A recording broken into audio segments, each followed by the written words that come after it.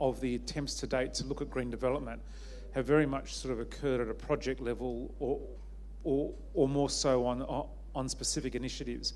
But in switching over to a jurisdictional approach where we do things on a much larger national scale, that presents some very different challenges, many of which we haven't really thought through yet or we're just for the first time starting to address.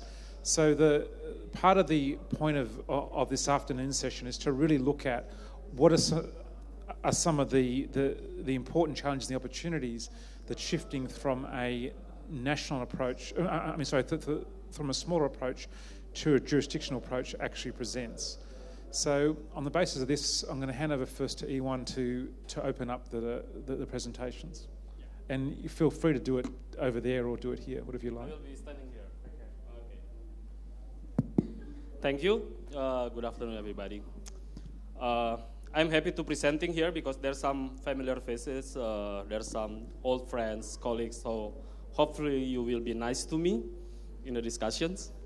Okay, so let's start about how we in Indonesia start thinking about the jurisdictional approach. And I think TNC as a host is like kind of the old friend when we developing jurisdictional approach through program in Brau. So yeah, when we talk about the jurisdictional approach, we talk like how Indonesia implementing REDD+. If you're aware that in many international forum, we're calling that Indonesia will implement the REDD+ at the national level with the national approach with the subnational implementation.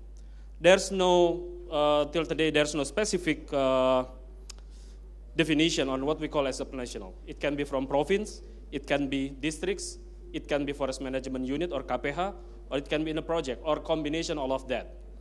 So yeah, jurisdictional approach is implementation of REDD+ at subnational level based on the jurisdictional area as a basis. I think that can be very fluid definition, but that's what we trying to do to make things more clear that what we call as a jurisdiction. And then also, this is the second point is like to answer like jurisdictional approach is accounting unit for now. And then when we talk about the implementation, we will doing it at KPH, at the community forestry, hutan desa, hutan adat, and different kind of intervention. And then when we talk about jurisdiction, reference emission level will playing key roles here. So the reference emission level at jurisdictional level or at subnational level will be part of the national one. And then the other point when we talk about jurisdictional approach, there's a lot of potential to integrate it, everything under one jurisdiction. It can be like a project in KPH, a project in hutan adat, hutan desa, so we can bundling it and then develop a common reference emission level. Yeah, and then now when we talk about jurisdictional basis, now REDD+ agency start working at 11 provinces. And then you will question like, why not all the provinces? Why 11 provinces? Based on our calculation that these provinces represent like 70 to 80% of Indonesian forest. So we started working on these provinces first. Please, yeah. We start at Central Kalimantan, and then now we're working at East Kalimantan, Jambi, West Sumatra, and also already have cooperation like in Central Sulawesi, soon will be in Papua and West Papua, and also for the rest of 11 provinces for this year, and then next year we will move to the all of the rest of provinces in Indonesia. Please, yeah, okay. Yeah, this is the status of, let's say, the readiness that we already have like 11 strategy and action plan at the provincial level. They have a different approach, they have a different situation, have a different challenges, but yeah, at least we have a strategy at 11 provinces as a basis. And if you know that, please continue. Yeah, this is the phases we following. Right now, if you see that from 2013 to 14, actually start from 2010, we starting especially in the context of like what task force doing, and then we now at the phase 2A, and then hopefully at by the end of 2016 we can saying that we graduated and then ready to be implemented, all the full implementation phase, result-based payment, we started from there, and then we hopefully, by now and then up to 2016, all the instruments needed for entering phase 3 will be ready. Please continue. Yeah, please, yeah. And then this is one of the initiatives that we want to highlight it, how important the having integrated data, one database on forestry and the other sectors, especially for the licensing as a basis for developing the jurisdictional approach. Yeah, please continue. Yeah, and then this one also, we on the process making basic map at, we started for previously at the 5 provinces, now we're trying to 6 provinces for this year. Hopefully by the end that we will have a wall-to-wall good data to understanding better of Indonesian forests. Yeah, please continue. Yeah, and then previously I'm also talking about how we dealing with the hutan adat as a consequences or follow-up of the MK certified that we need to working, and then how we can put hutan adat in our forest map, and then how we can recognize of their rights. And then another infrastructures that we want to see is like how we can build our capacity to facilitate conflict, how we can develop conflict resolution process, and then we will start it at the 5 national parks. We in partnering with TNC and then also colleagues from WWF who working in the national parks, how we can develop standard operation procedures to solve conflicts, especially at the forest area. Yeah, and then now we entering the district-wide approach. That's, if you see that we also working at the provincial level, that's why we developing our strategy at the provincial level also. But we also have a good case at the district level. Why district?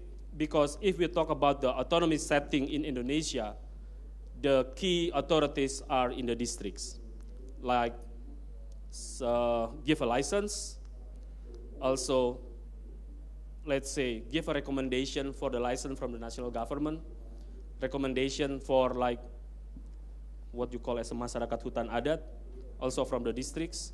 So there's a lot of real authorities in the district. So working at the district government level is a key ingredients for our jurisdictional approach. And then, boleh mundur sedikit, yang tadi, ya. Oh no, yang tadi. Okay. Jadi, so in the district also right now we already have some initial initiative that already works as a modalities for us when we develop jurisdictional approach. That there's a lot of process that will be done at the district level. We in the BP Red Plus developing a FREDI, funding instrument for Red Plus in Indonesia. And also there's potential from the local budget in terms of like funding. Also, when we talk about the Berau and Kutai Barat, we have also like the FCA program. So we have a lot of modalities to start with working in the district level. Of course, the challenge is like how we can ensure that all the design from provincial, district, we can arrange in the right way. Maybe it's like a nesting from national, provincial, district, KPH into the other level. And then, yeah, the district-wide program is part of the national frameworks, and then how we can ensuring that all of the intervention are aligned with the national priority. Please. Yeah, and this is some examples, like we talk about Berau as a beginning, and then sorry for the other district maybe that I keep mentioning Berau, because this is a very good case for us when we talk about the jurisdictional approach at the district level. And also Kutai Barat as one of the samples. Now they divided into the districts. One is Kutai Barat and the other one is Mahakam Hulu. But now we also working at the other 5 districts, because as maybe you aware that we have a plan to submit our ERP for a FCPF carbon fund.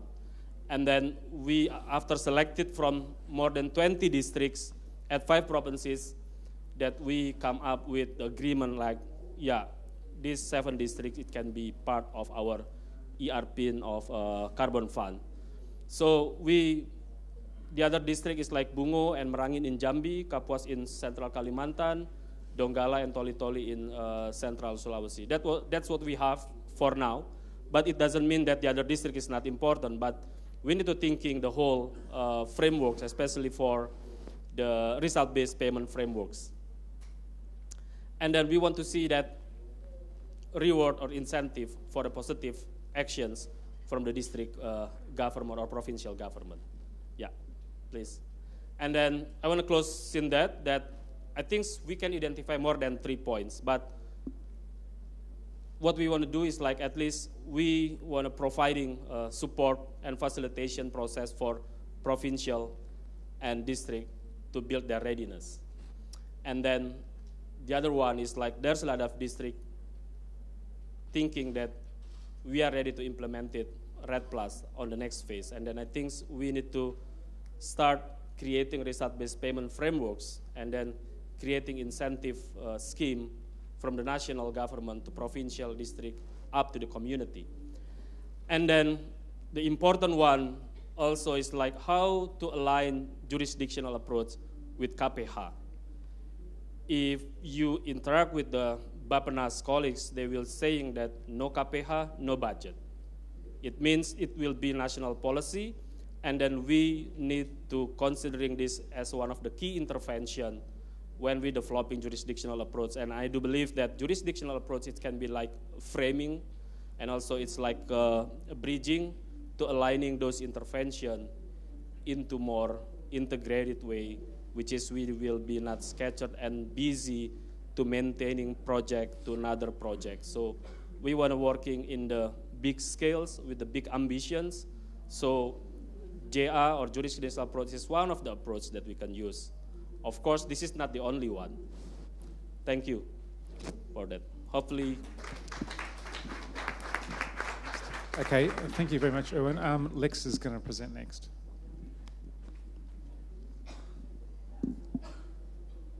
Great. Thanks very much. Can't really tell if that's working. I think that's working. Yeah, so my name is Lex Hovani. I work for the Nature Conservancy's Indonesia program, and I'm going to present today based on some of our experiences supporting RED Plus and jurisdictional programs in Indonesia as well as in other places. TNC has been working on forest and climate programs for about the last 20 years and working on jurisdictional programs for the last 4 or 5 years. And we've been working really across scales. In Indonesia, we've been working a lot with the national government, provincial government in East Kalimantan, and the district government in Berau district. And I think that perspective has been useful for understanding this kind of the complexities of this. And so I'm going to try to share some thoughts on basically near-term and mid-term opportunities for moving forward with jurisdictional programs, even though there's a lot of uncertainty about how RED's going to work and how green development and NAMA frameworks are going to work in Indonesia and in other countries. So just a moment on definitions. This is taken from a document that we did several years ago with Baker McKenzie. We're talking about national level jurisdictional programs, subnational level jurisdictional programs, and also nested programs where subnational jurisdictions are nested within national programs. Okay, and basically the idea is that if it's a jurisdictional program, that there are carbon finance benefits and emission reduction payment agreements or performance evaluations done at the jurisdictional level, and whether or not those are nested to true up to a national program. Okay.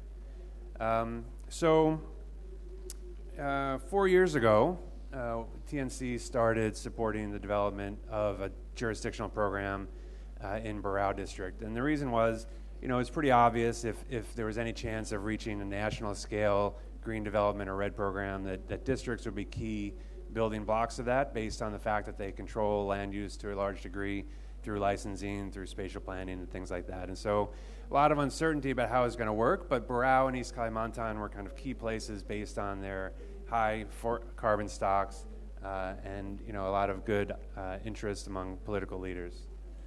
And so what we did was we brought together a group of stakeholders from across sectors and from across levels to design this program, taking a pretty kind of broad approach. And the idea was, there's a lot of uncertainty about how RED was going to work. And first things first was to focus on getting a lot of land under effective management. And also to keep in mind the wide range of objectives that exist in the landscape, given the fact that you can't just focus on emission reductions without knowing something about the payment for emission reductions. So better to create a broader framework. And this is what you can see there, and this program has been moving forward. The stakeholders involved in that design, were, again, a bit skeptical about carbon finance, some of them having been through the CDM process where they were told they were going to, get rich from RED, or not rich from RED, get rich from, CDM projects. And so they basically wanted to take a more cautious approach. And so what they came up with was this, which was to basically focus on building the jurisdictional program, the capacity to do spatial planning and development planning in line with emission reduction and green development targets, to develop outcomes, to frame certain management outcomes on the ground that could be framed in a way that was somewhat generic and then could be later customized basically for different land managers. So there's a lot of commonality among the challenges and the opportunities for reducing emissions from natural forest logging, for example, and so there's an ability to compensate or to customize rather those incentive agreements. And then the idea was that if the program was able to influence emissions across a broad swath of landscape by putting a lot of land under effective management, and if selection of sites was done in a good way, that would lead to emission reductions that could be verified, and then that would enable the district to basically interact with a broad range of different sort of compensation frameworks, where it could be that the jurisdiction was interacting directly with the market or was receiving incentives from the national government. And so this initial kind of caution and framework turned out to be good because, in fact, 4 years later, it's really kind of the same situation. The program has moved forward in Barao to try to build out some of these components, and I'll mention some of those things. There have also been a lot of new additions that weren't really anticipated, including Indonesia's quite ambitious NAMA commitment of reducing 26% the emissions, and called the Radgir-Ka. And so you've got a lot of government agencies mobilizing around emission reductions. You've also now got incredibly ambitious commitments from some of the biggest industrial causes of emissions in the pulp and paper sector and the oil palm sector. So you've got companies committing to deforestation-free palm oil. And so what I'm going to try to do is to kind of talk through how this approach and what we've been doing, can be adapted to try to take advantage of the good progress that's being made by Indonesia in working towards its NAMA commitments, and try to also frame these sustainable supply chain commitments in a way that really contributes to an overall jurisdictional program goal. I guess first thing I just want to highlight what we've observed in a bunch of different places, which is that there's been a really significant focus on readiness and on policies and institutions that need to be developed for RED and on MRV and things like that. And there's been a big emphasis on impact, specifically emission reductions. And how would you measure emission reductions? How would you set reference emission levels? But those middle sections, what I'm calling governance outcomes and management outcomes, I would argue have been not emphasized enough, and that's making this process a lot harder, and it's going to make it a lot harder to align these different interests and efforts. And so just to give some more examples, governance outcomes, for example, legal recognition of adat claims, right? So there's lots of focus on how would you do this, making plans, right? And government may have a plan for how to do this, but actually achieving it, you can observe whether it's been accomplished or not. And so that's a governance outcome. Developing forest management units that are going to be on the ground, managing forests, overseeing concessionaires, establishing them is one thing. I would call that a readiness output.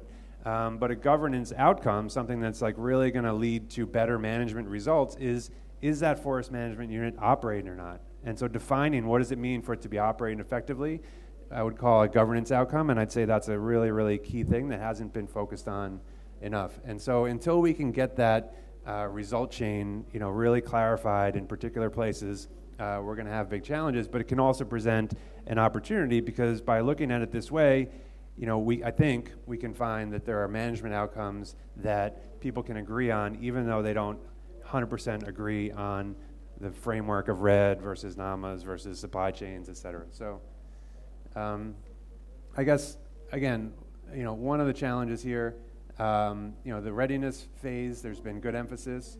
For governance outcomes, there really hasn't been much focus on how you would monitor whether or not governments are doing the things that they say they're going to do, or that they plan to do, or that they would need to do in order to really secure good management results.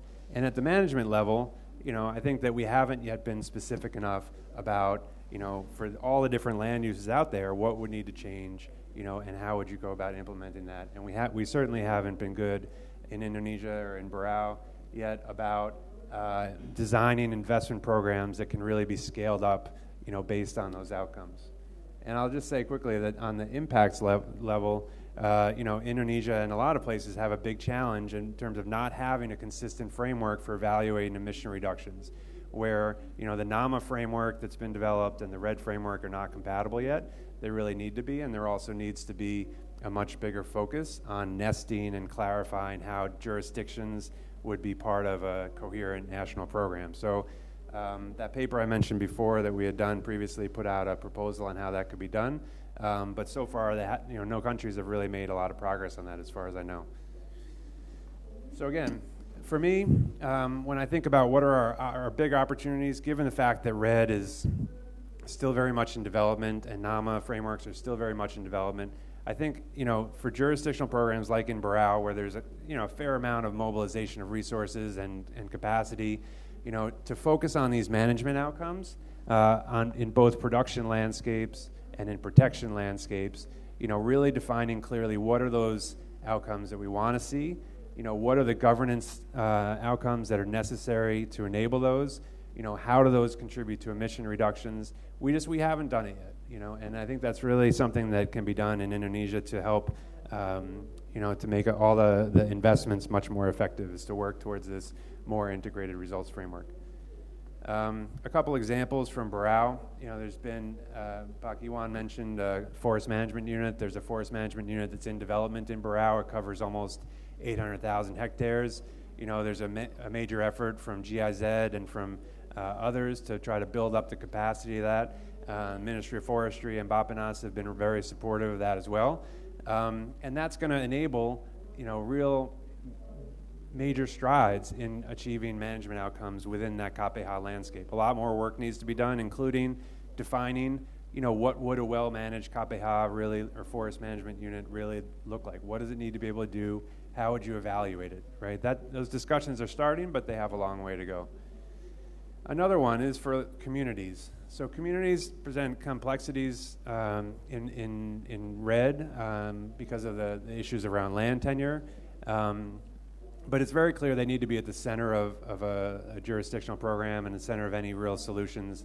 And so, we've been working towards defining some of the governance outcomes that need to be achieved, including how communities can be involved in program development and program oversight, including how village planning frameworks can be redesigned to achieve low emissions development or green development objectives. And then, at the management unit level, within lands that communities manage, what are the outcomes? How would you evaluate success? So we've made a fair bit of progress and have some good tools there, which we could talk about later if people were interested, for how you would replicate that. Another area that's been a source of pretty big investment is looking at sustainable or natural forest logging concessions, where they cover about 40% of the landscape. And there's already, management outcomes that have been defined through government certification systems, through FSC certification systems. So there's a lot of context for this. But at the same time, when we looked at this in detail to see, are these concessions that are FSC certified really reducing emissions compared to those that aren't? The answer was no. And there's a combination of reasons for that. But what it did was it led us to try to articulate, what are the specific things, what are the specific management outcomes that you would need to achieve to actually make sure you're having those impacts of emission reductions that you want to have. And so we developed, working with Tropical Forest Foundation, VCS methodology for how you could do that in a relatively simple but credible way. So that's in development, but this could lead to significant emission reductions. It's a good example, though, of this idea of really focusing in and getting it right about what are the management outcomes that you want, being specific, and then trying to figure out, well, how are we going to scale that up? How are we going to incentivize people to do that? Blending potentially multiple sources of finance and investment. So just to wrap up, I think I tried to make the case for focusing on these outcomes in the middle. I'd also like to make the case for trying as much as possible to think about how you could, for jurisdictional programs, develop multi-phase agreements that capture investments from the readiness phase to the payments for emission reductions, and that would ideally include results-based payments for governance outcomes and management outcomes. The reason being, those are incredibly important to making this work, to actually getting the emission reductions. Getting those outcomes is incredibly important to the sustainability of those jurisdictional programs. And it's also a lot easier to communicate about what are those outcomes to local governments than it is to communicate about emission reductions, which can be a bit abstract.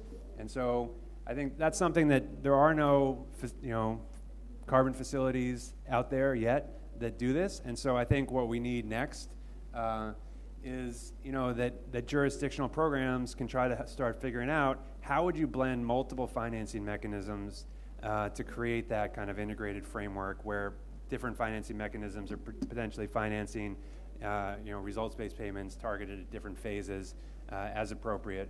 It would be a challenging thing. It would need to be done across scales. Also, given the fact that no jurisdiction can really control land use completely, even though districts have a lot of control, they don't have complete control. So this would be a complicated process, but I think it's pretty necessary, and it would be a critical step on the path towards a point where jurisdictions were able to actually make long-term agreements and commitments about protecting carbon stocks with confidence about the permanence of those agreements. So I'm going to stop there. Thank you very much.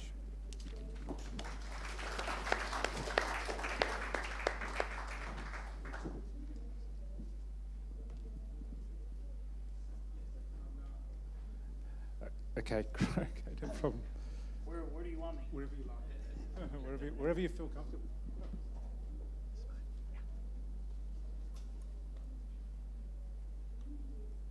Well, I already finished my presentation. Thank you.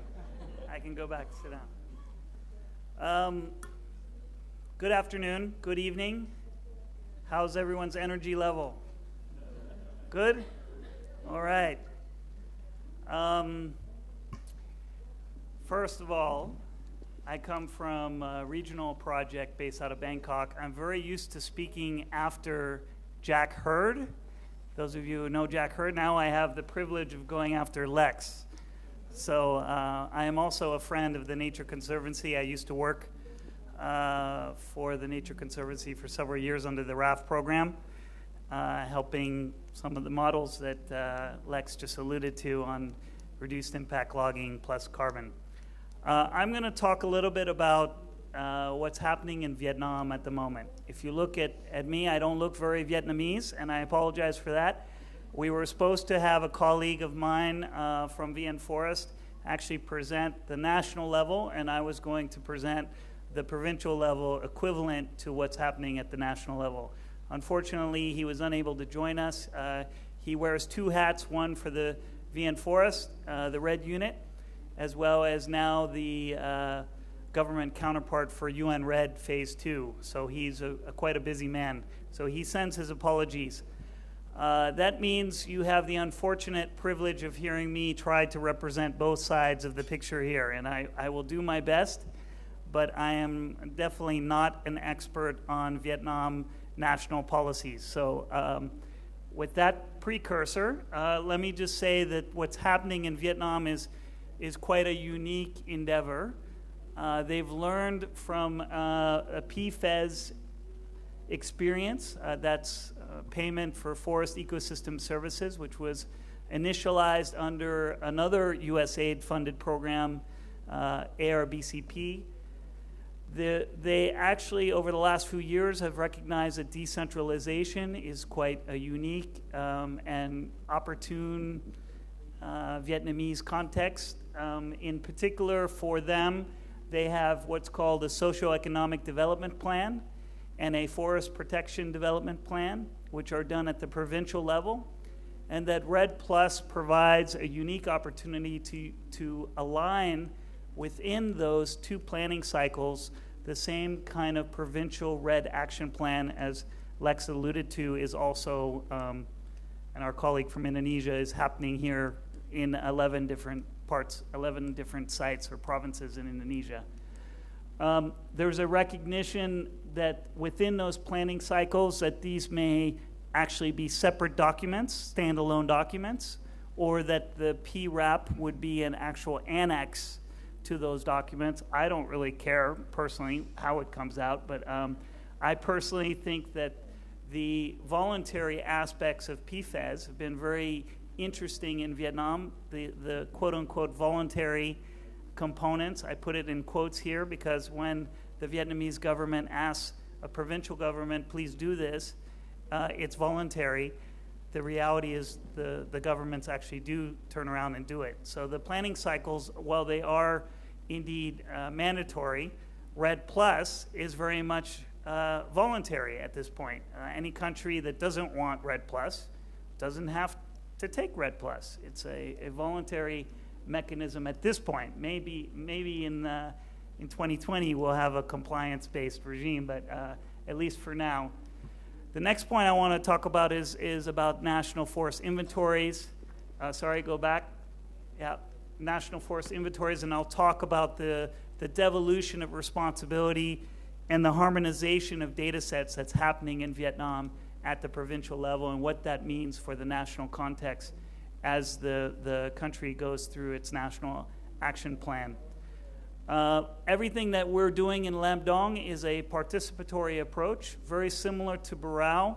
What we're trying to do is build capacity of the local institutions to take ownership of this PRAP process. It doesn't matter that I work for a project and we're providing technical inputs. We want to make sure that this PRAP process is owned by the government and is indeed a participatory approach. UN REDD Phase 2, if you talk about multiple sources of financing, right now UN REDD Phase 2 is the primary mechanism that the government is looking to finance 6 provinces and these provincial REDD action plans. The site-based planning that UN REDD Phase 2 is implementing is actually testing out various strategies.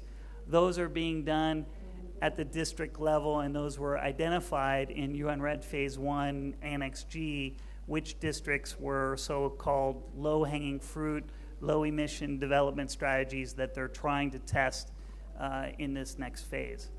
Next slide. Another area of very interesting dialogue right now going on at the national level is about the National REDD Plus Fund, and what would a fund look like, what would incentivize different sources of funding to come in, whether it be bilateral or multilateral donors, the UNFCCC REDD Plus mechanism, or even private sector financing into this National REDD Fund. And would that fund actually then disperse directly to the provinces or the districts where site-based activities are taking place, or would there need to be subnational funds actually set up for those disbursements? So there's a lot of interesting dialogue happening right now.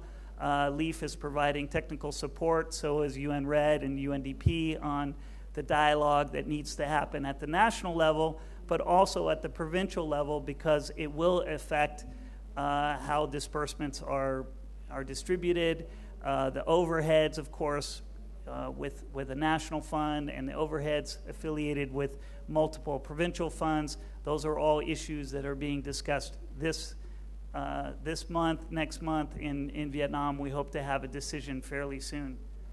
Next slide, please. The other recognition is that there are local agents of change. Next slide, please. We've actually looked in Lam Dong province at using a forest cover change assessment What are the drivers of deforestation? What are the drivers of degradation?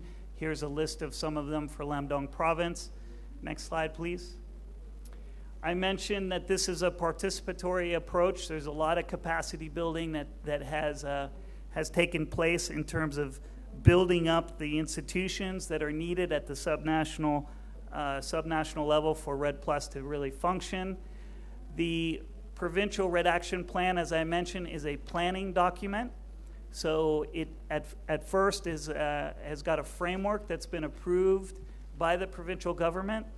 And there's a timeline here for UN REDD Phase 2 and for LEAF to provide technical inputs. But the government wants this PRAP to be completed by December 2014, exactly when the national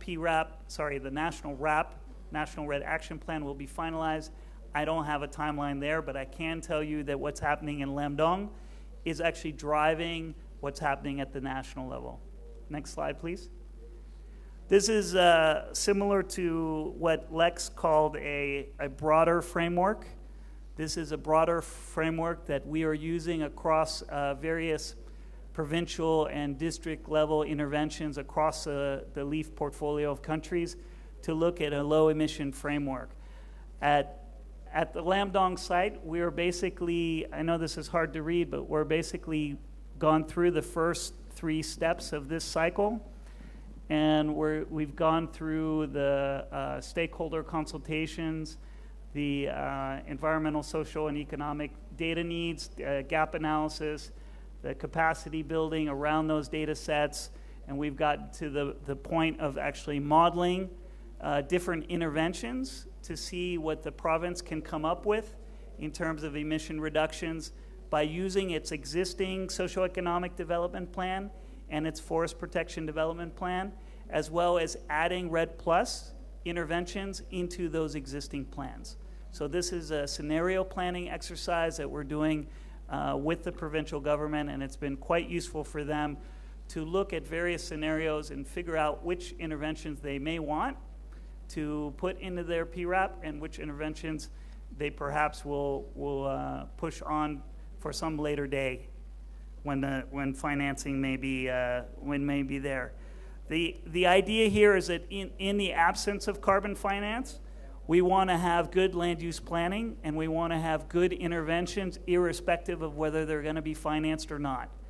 So this is the very important part of this framework is getting the buy-in from the local government that the good land use planning that they're going through right now is a good investment for them, irrespective of whether REDD+ materializes or not. Next slide, please. Here are some decisions that have been made at the provincial level. I mentioned that what's happening at the provincial level is really driving the national level discourse. So some of the discussions are things like the definition of what is a forest, what are the pools and gases that are going to be measured, the link to the National Forest Inventory. Obviously, yes, we want to make sure those things are linked. The time is running, so next slide, please. I mentioned the National Forest Inventory. We want to harmonize basically the data sets. There's 2 separate data sets that are involved in land use planning in Vietnam. One is a forest stratification data set, and the other one is more about land use demarcations, if you will. So we want to make sure those are harmonized. So we're talking amongst the various ministries about the same landscape with the same overall stratification. The NFI certainly is useful for that, but we have to recognize that it's not the end in all cases. Next slide, please. Some examples of activities. This is similar to Lex's slide, some interventions that are being considered in the province and specifically where in the province are looking at these. Next slide, please. And then the measurement and monitoring. I think that what's happening right now is in the absence of a national system, the provinces are taking an active role of doing at least the monitoring. The national level measurement system is in place, but the monitoring for emission factors as well as activity data is starting to happen at the provincial level to quantify what the carbon emission benefits from various strategies in that particular province. So that's a very important let's just call it reality check of what the emission reduction opportunities may be in that province. Next slide, please. So some quick challenges. Lex, I still got a minute? Thanks. I mentioned the National Red Fund will need to consider the benefits and funding flows and whether to set up these subnational bodies and the overheads affiliated with those administrative bodies. What type of grievance mechanism will there be if someone doesn't like the process? FPIC wasn't quite enough, and they're upset with the deal that the district or the commune already lined up for them. How do you go about a grievance mechanism? Is that going to be a national mechanism? It's going to be a subnational mechanism? These are issues that need to be resolved fairly quickly. We can talk a little bit about nesting architecture, what the implications are for looking at nesting as opposed to a subnational level approach, as Lex called it. So these are some of the challenges. We're working through this. The government, I should say, is working through this in Vietnam. And it's a very interesting time for them because they're learning a lot from their neighboring countries and vice versa. And, ironically, we as a regional program, we're focused on sharing lessons learned. I feel like a lot of the lessons learned are not at the national level. They're not at the regional level. They're at this subnational level. So this is really where the rubber meets the road, and that's where we need to focus on effective low-emission land use planning, what is working, what's not working, and happy to take questions when we finish the panel. Thank you.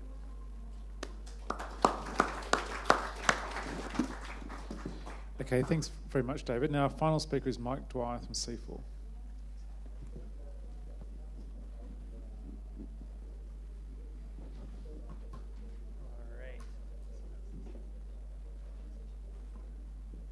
So thank you, everybody, for sticking it out this late in the day. I'm not going to be presenting results from a specific project, so in that sense I have the advantage of having a lot less evidence to get through, so I hope we can get into discussion relatively quickly. I want to return to one of the issues that has come up in a couple of the presentations, which is framing and definitions, because in doing some scoping for this, we've had conversations among ourselves about the extent to which this is red-focused versus more general conversations about jurisdictional authority over land use and land use decision making. And if you talk to people in Laos who are working on these issues, you tend to get fairly different answers if you frame it in terms of red, and if you focus within red on jurisdictional approaches, you tend to get answers of the sort that say, well, there's been a lot of groundwork in the sense of laying plans, but a lot of things are really up in the air. The National Red Task Force met in January. They're meeting, I think, again tomorrow. And a lot of the actual decision-making will, as far as jurisdictional-based red, will flow from decisions that have yet to be made or at least shared. So in that sense, there's a lot that is still very uncertain, as Lex was talking about, and questions remain about what is yet to be, both not only internationally but locally as well. On the other hand, if you talk to people about anything that's not red specific, but related to jurisdictional control over land use and specifically district and provincial scale decision making, you can get a torrent of information, and people will talk to you about that for days, weeks, hours. There's a lot to talk about. And so in that sense, Laos has been going through some of the types of discussions, policy makings, and some intra and inter-institutional struggles and cross-scalar debates about the very kinds of issues that ultimately shape the outcomes of these kinds of projects. And that has been in the works for, I would say, over 10 years. And I'll show you a timeline in a minute that will help. It's going to help put some of these things in context. So what I want to do is to start out by giving just kind of a quick 15-year history or so, which shows red as the latest in a longer discussion about the relationship between national level policy and the decision making over land use choices by provincial and district governments, and then focus even more quickly on two areas for collaboration to watch as things unfold in the future. So first slide, please. So what you see here is just very quickly, basically 20 years of the development of zoning type legibility at the national scale when it comes to Laos's forests. In 1983, you have very loosely defined areas where the state forest enterprises were doing production forests. 1993, you have the establishment of Laos's protected area system, which you see in red. Then formalizing the production, the timber production activities that had been going on within the state forest enterprises. You have the gazetting of production forests, which, as far as I know, was really only publicized in map-based form around 2006, 2007. And then you really have, over the last couple of years, seen a real flurry of filling in the white spots on the map in what I would call the era of red. And that's where you see these blue areas, which, as you might have heard from the Vice Minister's presentation this morning, now number about 6.5 million hectares. In 2010, they numbered about 3.5 million hectares. So really within the last 3 years, you've had a massive gazetting of state forests as part of the, I would say, as part of the red planning process. Next slide, please. Putting these in context, I want to argue that there's a lot of this process is a response to decentralized, both as a fact and also to some extent as a process, decision-making over land use. So the national economic mechanism, generally dated in the late 1980s, involved, among other things, the devolution of control over state forest enterprises, and specifically the capital and facilities involved in timber production and logging, to provincial level authorities.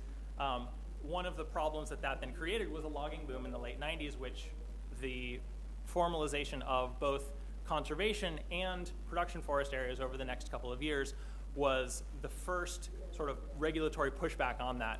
There was a very important decree in 1996 that's the first instance of a process that is still going on today and that's driving Laos's national land policy development process, which has been going on since 2012, and that is an effort to formalize the process of granting concessions. So concessions have been very much in the news since 2004, 5, 6 in Laos because of the concession boom, but actually the efforts by the central government to formalize the process so as to control it a little bit more date back to the mid-90s. The land and forest allocation program, for those of you who know the situation in Laos, has been a village scale zoning process that has created a whole other level of maps that I'm not showing here that exist in many villages and in some places are still around and in other places have been forgotten, but that adds another layer to this zoning process which has to be worked out when you get down to localized implementation of jurisdiction and including but not only red type projects. In many ways that was also a response to try to formalize the process of land use a little bit more. And then just to close out this line of this first point, there have been 3 moratoria that have been issued on land concessions since 2007. First in 2007, the second in 2009, which was rolled out only a few weeks after the previous moratorium was lifted, indicating quite a bit of ongoing debate, and then again in 2012, a third moratorium. So there's this ongoing conversation which is now in the process of being formalized in the rewriting of the land law, the rewriting of the forest law, and the development of a national land use policy, all of which are wrestling with the question of control over land use decision-making by different levels within the nested jurisdictional control over land in Laos.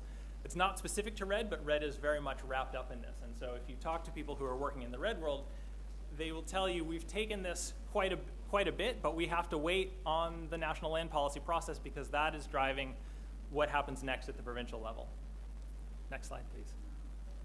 So this is a quote that I'm going to read from a red specific jurisdictional approach, but that I think resonates in a very specific way in the context of these ongoing debates about the control over decision-making of land use.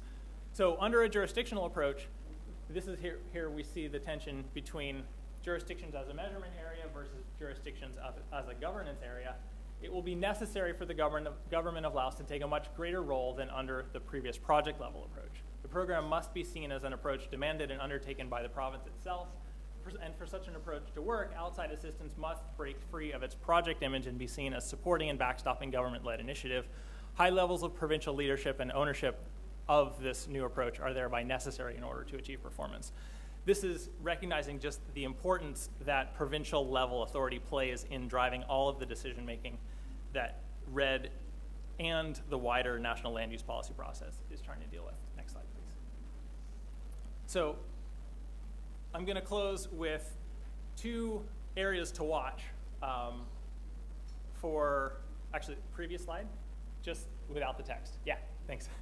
Before I get to those two issues, this is just a slight zoom in on the northern part of the landscape that I showed you before with an approximate configuration of the degree of spatial precision that we're starting to see in specifically the RED world in Laos. There's a very large jurisdictional area that you can see in the solid polygon that covers much of 4 provinces. This is an area that is being developed with World Bank money from the Forest Investment Program, and that is working in the production forests and in the national biodiversity conservation areas and the watershed protection forests and the non-forest areas to do various types of interventions. The other 2 areas in the dotted lines are 2 of the projects that started out at project scale and have scaled up or in the process of scaling up to jurisdiction-based approaches, focusing on coordination at the provincial level, but probably focusing their interventions at specific districts where the greatest types of impacts can be had. Next slide, please. And then finally, the 2 areas that I think are especially important to watch. First is the relationship between spatial transparency with respect to investment and the ability to calculate different development scenarios and therefore counterfactuals to what's actually observed. This is transparency in concessions goes back to that 1996 decree that I was talking about and the effort to formalize concession making and have a documentary evidence base that is then shared within government and can then be used in order to help understand previous patterns of land use change. One of the major challenges in doing reference emission levels is differentiating between what is likely to happen in the future because it's planned and what's likely to happen in the future because it's unplanned. And the types of data that are available to the people who are doing the calculations will have a major impact on the degree to which those reference emissions levels can be calculated in convincing ways. And I think there are probably many ways to do it. The point is that the degree to which the process can be populated with real data on land use concessions, on land concessions for investment is not something that can be taken for granted, and it's something that people will probably have to push for in order to make the counterfactual scenarios more convincing and therefore the impacts more convincing.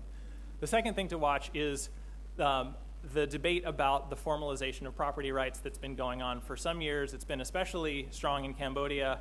It's trickled over into Laos, and this is the question about where land titling happens, when, and why. One of the major things that's come with the RED agenda, and specifically with the jurisdictional approach to RED, which is now targeting areas outside the forest estate, is the formalization of communal title. And so this is a process that's been piloted in the Namtun 2 hydropower project area, but there's not really consensus as to whether a sufficient legal basis exists in Laos to keep going forward with this. But this is the type of thing that provincial and district authorities can have a major influence on. And in terms of experiences, you see things going both ways. So I want to keep it brief, so I'll say these are just things to watch as things go forward. Thanks.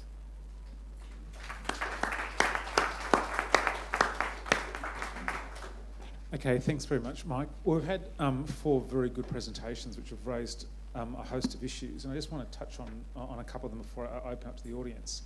I think, Mike, you is really responsible for making sure that RED at a jurisdictional level is actually is actually implemented. So you've also raised the point about conflicting tenure challenges there, and others of you have raised points about, you know, the need to manage conflict between different groups, where a government is really the interface between jurisdictional red. How does a government ensure that it's actually able to represent all of the stakeholders within a particular jurisdictional approach when you have, for example, in Indonesia, constitutional court decisions about adapt community rights? So I'm interested, when you're looking at a project-based activity, the parameters are fairly defined, but when you move to a jurisdictional approach, and governments who are not traditionally in the business of overseeing many individual moving parts of a project, how does a government actually implement that? Any of you feel free to respond. Lex, do you want to kick off? Sure. Yeah, I think it really is the key question. I mean, to what degree can any particular jurisdiction control land use, control management outcomes? You know, I think Mike did a great job of putting red in the context of a long discussion, and in Indonesia it's absolutely the same, you know, where the decentralization process has been unfolding, the recognition of adat rights has been unfolding, the spatial planning regulations, et cetera, and, you know, policies on how licenses are given out and who gets to check on those things have been evolving. And so I think, yeah, that's kind of what I was trying to emphasize there with you know, working through. And to me, on these management outcomes, you know, that at a jurisdictional level or within a country, it'll probably be pretty consistent across that, you know, they need to get to the point eventually where it's clear who can control those management outcomes. And it's gonna, to me, it's unlikely it'll ever be 100%, you know, granted over to any particular jurisdiction, but that you might have enough clarity about the roles that you could make a range of multi-stakeholder agreements to say, look, you know,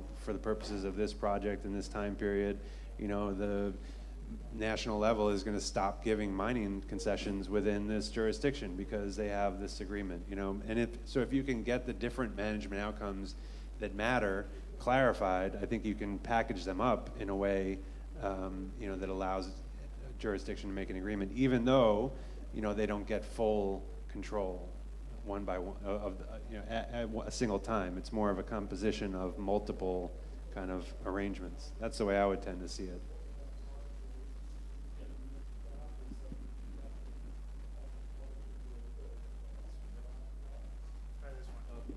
Yeah, thank you. I think I just want to adding what the point already mentioned by Lex, especially like when we talk about RED Plus in Indonesia, relation between national government and subnational government. I think the jurisdictional approach is one of the opportunity how we can involve the local government in the whole discussion of the RED Plus.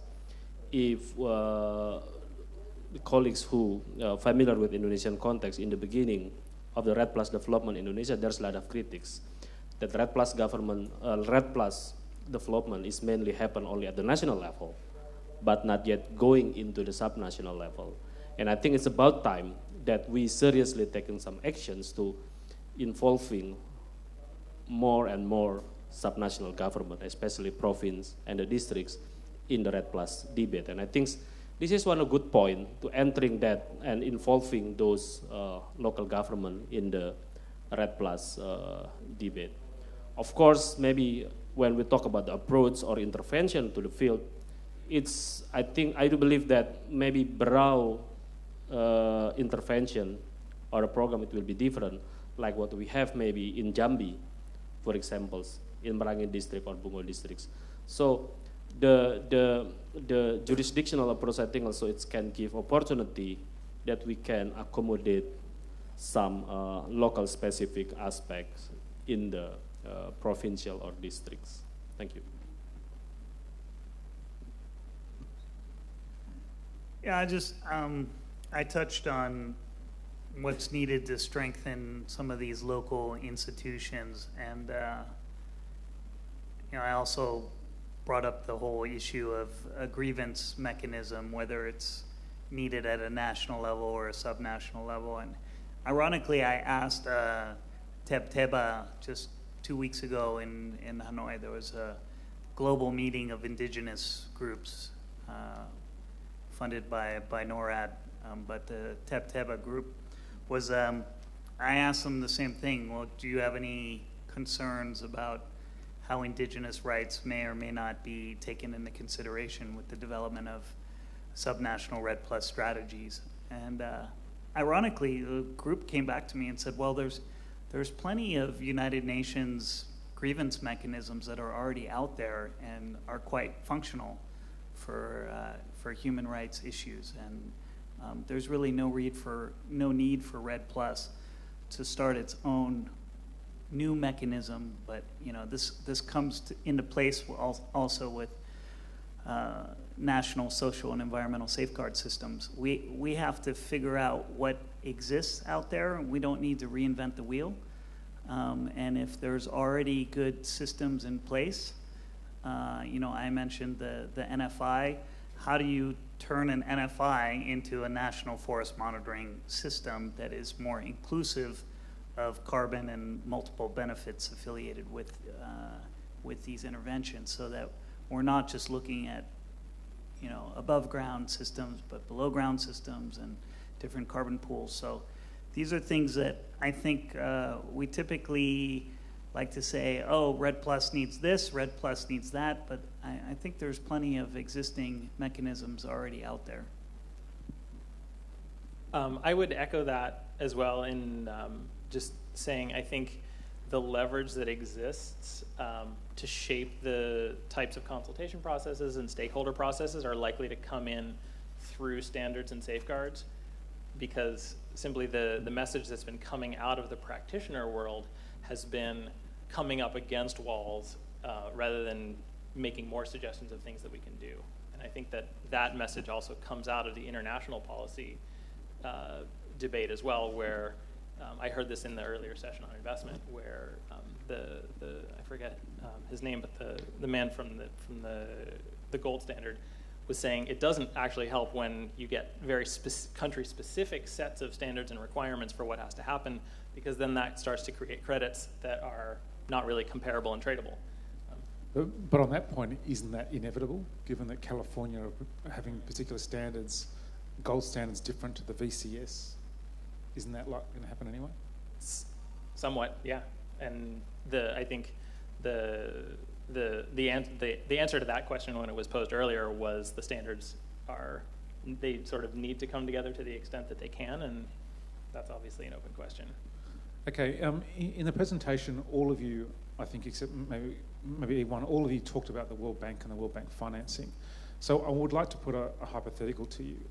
Imagine you're currently advising your government today, and you're about to sign an LOI with the World Bank's FCPF. And the FCPF, if you have a look at the methodological framework and the LOI for Costa Rica, says that in signing that LOI, you will guarantee legal title to the carbon that flows to the bank, and you'll guarantee a risk of reversal.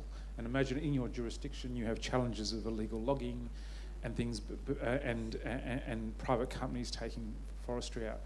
Do you think that any of the jurisdictions in which you've worked are in a position to sign an LOI today with the bank for a transfer of funds where you can guarantee that transfer of title and you can guarantee that risk of reversal?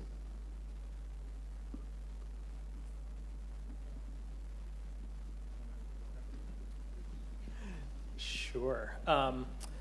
This either on a very small jurisdiction, a very small, and where's an example of where you could actually see that working now? Oh, I was going to answer the question for a district where I worked, and that's not necessarily a district where I could see that working out. So I would say plausibly to the extent that the district government actually does have a fair degree of control over how the timber gets used, how the timber decision-making gets used, and the tenure regimes get operationalized and rolled out. I don't know that I would advise them to sign it.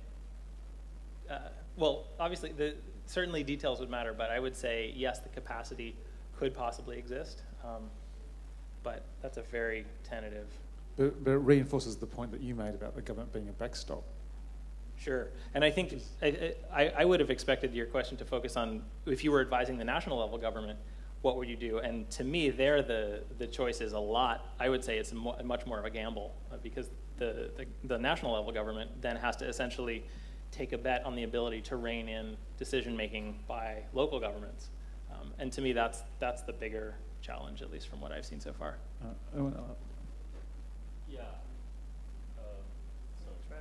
Yeah, I think your question is very right, and I think you as a lawyer can advise us later on. Yeah, it's to be honest that's kind of questions that we need to answer when we saying that we are ready to submit our plan, and then make local government understanding the consequences. But I do believe that as long as we put everything on the table, let's say, what's your plan about forest concessions? And then that's a part of the design in our jurisdictional approach. I think that's possible and workable for us. Of course, there's a lot of legality works need to be done in that context, but we have a lot of modalities to start with, especially, let's say, if we were working at the district levels, so make sure that we put the design of the production forest. So that's why, like the Brau case showing KPH is one of the key intervention here, because KPH also, or forest management unit, is consists protection forest, production forest, concession forest. So everything is there, and then let's work under jurisdictional, as let's say, are we want to put it as a counting unit or management unit, that's fine. And then makes local government be part of that process is kind of the mechanism. Maybe guarantee is too strong language, but at least we can put that on our management plan. Yeah. I think we're really talking about a subnational jurisdiction's ability to control forest loss or forest degradation in that jurisdiction. And in the case of Vietnam, there's a historical context with these socioeconomic development plans and these forest development protection plans where you can actually historically go back 5 years and see what they had set up in terms of that planning cycle, what actually happened, the efficacy of that plan and the implementation of that plan. Because it's a command control system, there's a high level of confidence that when there's a plan put in place, it will get implemented. So from a purely, I'm not representing the government. I'm an outsider viewing this particular system in Vietnam. I would feel comfortable signing that LOI based on the historical context. I don't think you can do that in all the countries in Southeast Asia because you don't have a planning cycle where you can actually look at the 5-year plan compared to what was actually allocated and implemented. There's certain countries you can do that, and I suggest we look carefully at the historical context in developing the reference level and how the planning cycle can be used as a mechanism for designing future intervention strategies. It does, and I think a very good point is that a country like Vietnam is where you have planning and you have more control is a lot easier than countries which have conflicting claims over land and possible contention. So I think it is. But yeah, true, but not to the same degree. Can I change my answer? Seriously, I've been thinking, stewing about it. I think that I don't know that much about Vietnam, but I would tend to agree with the kind of thing that David said. But I think that there's also a tendency to group Laos into that command and control box, and I don't really think that applies in a lot of circumstances related to land use-based decision making. The things that I was also thinking of is I think there would be I think, again, the word guarantee is fairly strong, and I think there would be conflicts with the central level when it came to legally guaranteeing that, and I think that the conflicts with the province level would be potential, at least to the point of disrupting a guarantee when it came to the decisions over timber. Okay. Then I have one final question before I open to the audience. I think, David, you talked about the funding flows and setting up the fund in Vietnam for these funding flows. Can I ask all of you, given that most of the donor countries are saying that their commitments to RED are fairly much in terms of developing the frameworks but no more, where do you see the funding flows actually coming from to finance RED in the short or longer term, bearing in mind that at the project level at the moment it's very difficult to get RED finance. So at a jurisdictional level, where we're talking very large scale RED or other activities, where do you see the funds flowing from to actually finance those activities?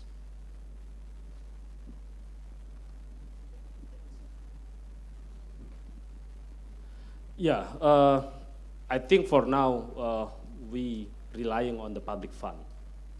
To be honest, that let's say 2 or 3 years, let's say, or even next 5 years, that we will depend on the public fund.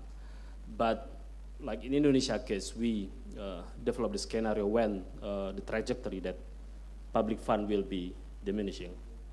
That's why public fund become the main thing, because in these stages, we preparing a lot of infrastructures for RED Plus implementation. I think it's not so interesting for private funds to be part of that, because this is part of the investment of the governments need to be there. So in our scenario also, we not only depend on the donor fund, but also our domestic fund must be part of that investment.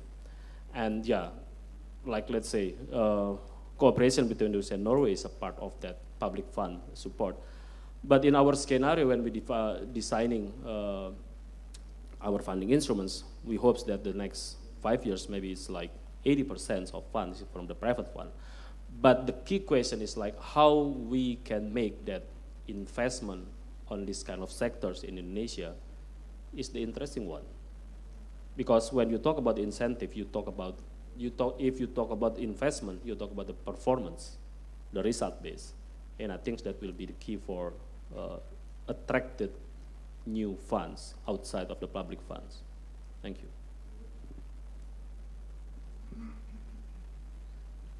Well, I can just revert back to my slide because I had 3 sources of funding there. One was the multilateral, bilateral mechanisms, which are currently functioning. The second one was the future compliance mechanism, and the third one was private sector. And I don't think we spend enough time, whether it's discussing carbon financing in relation to RED Plus or a low emission development strategy, green growth strategy, discussing the private sector and in particular how to incentivize the private sector to make investments that are compatible with what the trajectory or the, let's just call it, green growth strategy for that province or that district. So I think the decisions that are being made at a national level on where the funding could come from is an interesting one. In the case of Vietnam, they've made it quite explicit that they don't see domestic trading system as a potential future mechanism to fund their low emission development strategies. But I think that a lot of emerging economies in this region need to be thinking about domestic sources of funding to promote their green growth strategies and not just expect bilateral, multilateral, or a compliance regime to fund these commitments. So I think there are some examples. In China, I know Malaysia and Thailand have talked about it, but there is one case in southwestern China, and the TNC folks in the room could probably speak to it better than I can, of where they're looking to a domestic emission trading system to help finance their green growth strategy and their emission reduction commitments. Yeah, I would just echo what Pak Iwan said. I mean, I think at the risk of sounding naive, I do think that there are lots of opportunities to protect forests in a way, protect forests that are in the interest of Indonesian stakeholders without extra financing. And I imagine that's true in other places where either communities rely on forests for certain needs, and to the extent that they're given authority to protect that they'll be protected. That there are forests which have incredibly valuable watershed protection services associated with them, and that if that information is well understood and incorporated into decisions, you would see a significant expansion of areas that are protected. And I do think that, like David said, pushing on the private sector. There's been a lot of commitments, about deforestation-free palm oil, et cetera. So far, it's not clear to me that a company saying we're going to commit to deforestation-free palm oil is also going to contribute to protecting carbon stocks. You can do one without leading to the other, and that's a huge challenge. And I think that governments and consumers can start pushing on that to try to translate and say, look, if you want to be part of this deforestation-free palm oil, it means protecting carbon stocks also. And so if that happens, based on those commitments or expanded commitments, I think that's a big opportunity. And I also think compensation for impacts, sort of net positive impact commitments that companies are starting to make could have a big influence. In the long term of climate finance, I think we have to be a lot more creative because the market opportunities have, starting to look a little thin. Yeah, I think I just forgot one point, that when we talk about market, usually we look outside, and then we talk about the financial potential, we also look to the international donors. But like the case for Indonesia, we not yet properly discussing about the potential to get fund from the domestic market. Let's say for the private sectors, there's a lot of big companies that actually, if we try to take a look their emission architectures, maybe they can be part of the company who must reduce their emission domestically. But this is also need a political decision from the government. Let's say for the next government to saying like, have a decision to create demand domestically, saying like 50% of Indonesian emission reduction maybe must be achieved from domestic sources. So it's a create demand, and then after that the company can, private sectors can moving and doing some investment related with that. But again, this is a need a big step, political decisions, and of course very good policy works to make these things possible. But if you're asking about where is the potential, we not only talk about the international potential, but also domestic potential. So we need to doing this kind of works, like analysis or doing some policy works, how to make things happen. And I think the example of that is in China, three of the pilot schemes do, in fact, encompass domestic forestry carbon, or are planning to do so. Okay, we've got about 10 minutes left, so I just might open it to the floor for any questions you've got of the panelists. Thank you. And we've been working for the past few years in jurisdictional RED as well, but we have observed a lot of tensions between the national and subnational governments. And it has to do with many different reasons. Some reasons the subnational governments or jurisdictions can move faster sometimes than the national government and can make decisions faster. Sometimes national governments want to move forward with RED and trying to push jurisdictions to move forward, but they are not ready. So, I mean, it's different reasons. But I just want to ask you if you have any lessons learned on how to deal with these tensions, because I believe that we're going to be seeing this a lot in terms of benefit sharing as well when we move forward to phase 3. And the other question I have is to Iwan. You said that the Indonesia government has narrowed down now to 7 districts to move forward probably with an ERP into the carbon fund. But 7 are too much to work with and to submit to the carbon fund. There are too many districts. So what is the plan to narrow down to a lower number? And ask you if you plan to submit to the carbon fund in the meeting in June or later in September. And happy birthday to Iwan.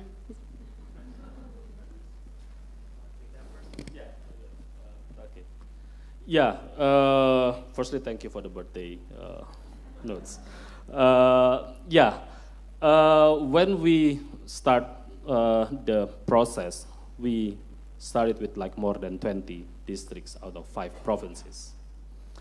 And then we narrowing down into 7. And then last week we tried to narrowing down like to 2 or 3 districts. But there's a good point from those districts coming, like when we coming back to our government that saying like we not succeed, we are not part of the scheme, those districts will be disappointed and the head of the district will say, forget it, Red Plus. We will not talk about Red Plus anymore because it's not real, it's a wasting time. So that's kind of the quote-unquote consensus among us. Let's make this 7 districts fly in our ERP because we selected this district with certain criteria based on the carbon fund criteria, and also that even there's analogy from those district representatives saying like 7 districts is too many. No, if you're comparing to out of 500 districts. So that's the mandate that we have, that they're requesting us to please working with the 7 districts. The challenge is huge, especially due to the time frame what we have, and then we also need to open a public consultation later on, which is there's a lot of criticism on this. But we will saying that, yeah, let's working with the 7 districts, and let's see how far we can move, and let's find a way on that. And we working on a more optimistic way, like we can work with the 7 districts because the 7 district is not started from zero. At least for the flopping reference emission level, they have some data. They already started with that. So we can working with the 7 districts. But if your question like, is it economically more viable? Maybe it can be yes or no. But what we aiming now is like to get more district on board, working on the Red Plus. That's more important rather than just like, let's say, working 2 or 3 districts to make it more substantial chunk of incentive, for example. So yeah, it's a challenge for us, but we have no options. We're working on that because this is the mandate and agreement we got from those districts from 4 provinces. Thank you.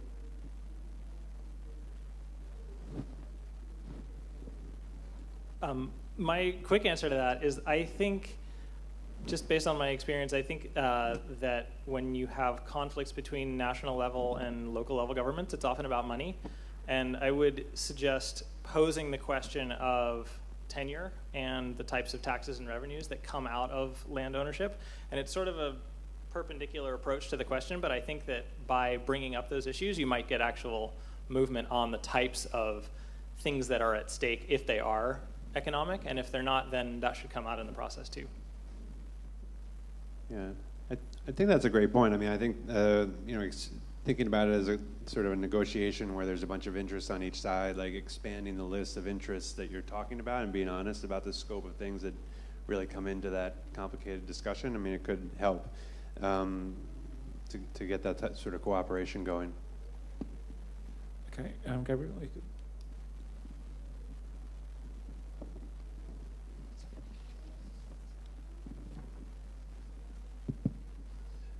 Hi guys. I wanted to just take a moment to recognize Lex and TNC and Barao for really being at the forefront of jurisdictional work on RED. I think it's great, and it paved the way for a lot of other people working in the area. Interestingly, as we see developments occurring in jurisdictional work, we get in 2012, we start to see standards coming out from BCS, from American Carbon Registry, from other places. And as we were talking about earlier, we're now even starting to see a development of those standards themselves beginning to merge when you look at the MF under FCPF and kind of the dialogue that's happening. So I think when Barao first started out, one of the big questions was, where do we begin? What's the methodology? How do we approach these things? And now we have these standardized approaches that are being recognized and converging.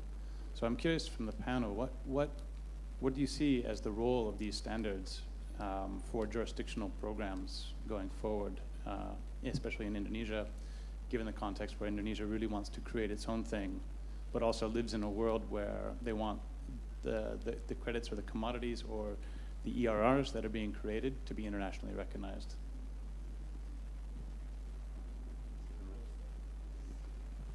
Yeah, I mean, personally, I think that they're extremely important. We've been involved with the FCPF for a long time. We're investors in the Carbon Fund. We've been heavily involved in the development of the methodological framework and tracking that in various places.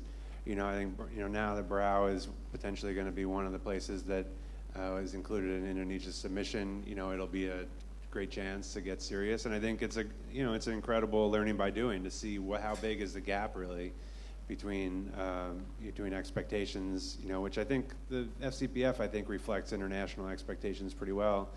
So trying to put that on the ground, and having to be detailed and having to go through that is incredibly valuable. I think we've been thinking about that, about VCS and whether we can support Brau and moving in those directions, over the last couple of years. And I've been hesitant because of the fact that Indonesia has been, still in the process of developing its own kind of approach about how do provinces and what's the role of provinces, what's the role of districts, and really not. I mean, our goal is to help support the development of national programs. So running off and seizing an opportunity to sell credits from a jurisdiction, even though it will be a great learning experience, it's only great if it's done together with the central government. And so I think now that the Red Agency, the Ministry of Forestry have decided they want to go ahead with the FCPF, it's a great opportunity. And I think, the smart thing, kind of as you're mentioning, would be to sort of in some way incorporate some of the J&R stuff into that process as well, even if it's not part of the ultimate documents. I think it could be a really good learning opportunity. Yeah, I think continuing from that is learning by doing is a safe answer. But the reality is we are on that stage now. Even beside when we talk about the model of following Carbon Fund, of course, in terms of methodology, we will following the standard on that Carbon Fund. That's one model.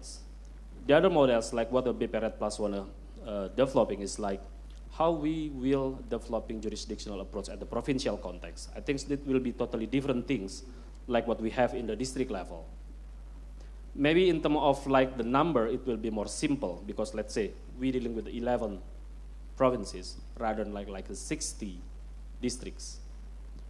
But given the authority of the provinces more on the coordinating, maybe having a function like a registry or aggregating emission from those districts at the provincial level, maybe workable at the provincial. So we, for now, we will developing several approaches related with that. Because another challenge now is how we will put especially the recent development of the Forest Management Unit or KPH in the whole design of the forest governance in Indonesia. The interesting part from the jurisdictional approach is you can touch the area of forest outside of legally decided as a forest. That's one of the additional point from jurisdictional. So, yeah, we're still struggling on is it district the best options, provincial, or we can combining all of those, depend on the situation, on the districts, on the province. Thank you. I just have a crack at. One of the issues is that the VCS and VCUs are the default mechanisms for RED. So if you want to finance RED at the moment and you want to get private sector to buy it, the VCS is really the major play in town. One of the challenges then becomes is that if you put over the top of that a jurisdictional approach on projects that have already occurred, to what extent are those projects grandfathered? Will the jurisdictional government grandfather them, or will the VCS allow them to sit side by side? The VCS will not allow them to sit side by side if the jurisdictional government is also claiming that. So where we may see real challenges is I see in two areas. One is where you have a jurisdictional approach and that jurisdiction sells the carbon to someone like the FCPF under that arrangement or sells the results. and then somebody wants to do a jurisdictional RED project, you can't double sell the carbon, or you can't double sell the result, which is one problem. The second problem is where you actually have a national government try to do something, but the land is owned by the state government. So the national government wants to do a jurisdictional approach, but the state's saying, well, actually, we can do a VCS project right now and get someone to buy those credits immediately, and that sort of conflict arises. So I think those are the sorts of issues that just haven't really been, I guess, thought through yet. We'll have to wait and see how that's played out. I think we've probably got time for one more question. There's a gentleman up the back there. All right, I know it's getting late, so I'll make this real quick. My name is Luke Pritchard, and I'm with the Governor's Climate and Forest Fund. And the GCF is an association or a network of 19 subnational jurisdictions that have been working pretty hard over the past 5 years on RED Plus and just generally low-emission development efforts.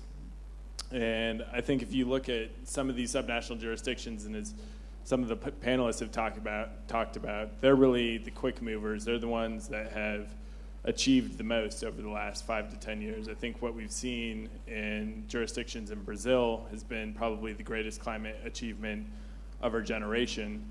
And yet, as we look at climate finance, particularly related to RED Plus, it's almost all gone to the national level. So our jurisdictions haven't seen much in terms of capacity building, certainly little to nothing in terms of results-based payments, and we haven't seen a lot of results from what's gone to these national level governments. That money has been slow to be mobilized, and we just haven't seen much. So I'm wondering, just conceptually moving forward, if the donor community, which is really driving things right now, needs to perhaps reassess. And I'm not saying that we obviously know national governments are important, but we know that it's taking a lot longer than we anticipated. And if perhaps more financial incentives and flows and capacity building efforts need to occur at the subnational level, and just kind of, if that's going to require a shift in paradigm from the donor community. Even if we look at the FCPF Carbon Fund, they're looking at subnational areas, but those agreements are all being signed with national governments, and we don't know how much of that's actually going to go down to the jurisdictions.